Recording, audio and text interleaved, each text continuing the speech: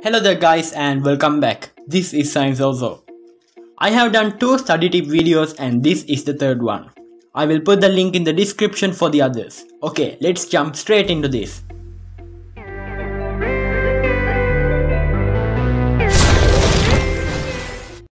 This technique was developed and practiced by a university student in early 1990s named Francisco Cirillo.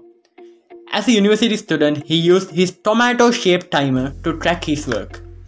After that, his time-tracking study method has gained popularity as Pomodoro Technique.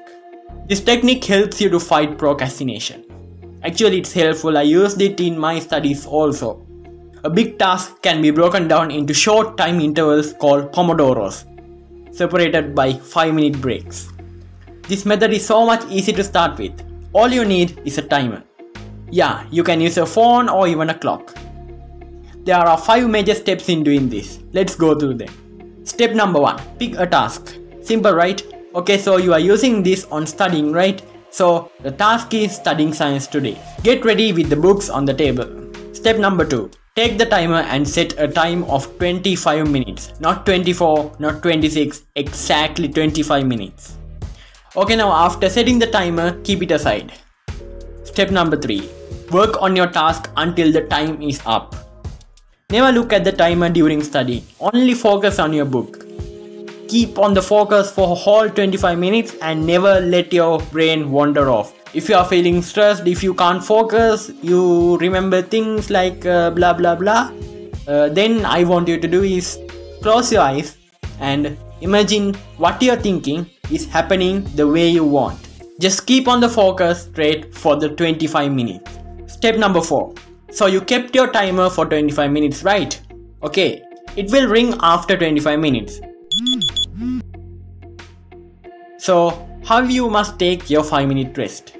During the rest time, do not use your smartphone.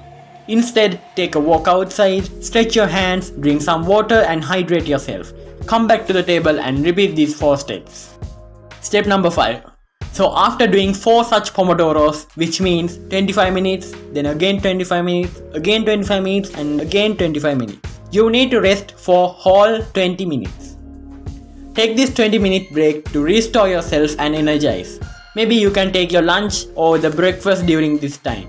So at the end of the day, you can count the number of Pomodoros you have done. And you can be proud of yourself that you have completed today's study session. Yay! Good for you! That's all for the technique. So how effective is this?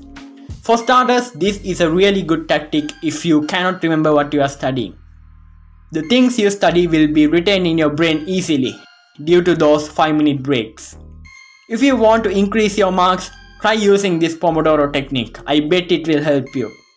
Thank you for watching. Hit the subscribe button and press on the bell icon so you won't miss any future videos we upload.